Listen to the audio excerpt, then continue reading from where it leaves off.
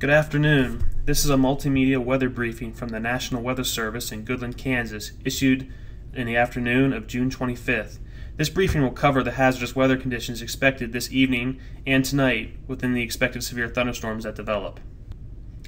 Here's the latest outlook from the Storm Prediction Center about the potential for severe thunderstorms tonight across the tri-state area. The entire area has a slight risk to see some scattered severe thunderstorms, but areas in the orange enhanced risk area have the potential to see numerous severe thunderstorms. Storms will enter the High Plains region sometime after 6 p.m. Mountain Daylight Time in southwest Nebraska and eastern Colorado. Storms will move across the tri-state area this evening and will taper off after 3 a.m. Mountain Daylight Time.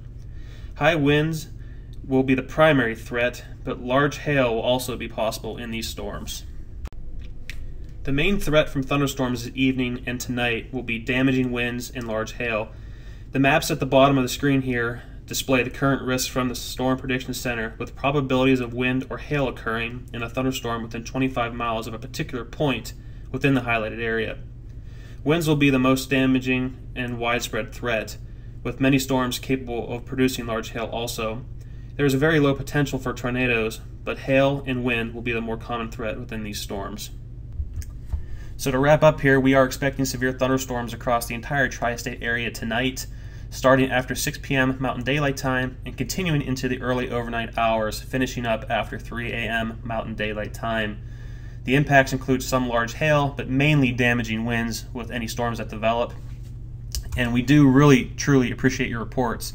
So if you encounter any large hail or wind damage with trees down or live branches down that are greater than 2 inches in diameter, or any funnel clouds that you see, or significant rainfall reports even, we would love to hear about those. So please give us a call by phone here on the number listed on the screen, or by posting to our Facebook page or tweeting us at NWS Goodland.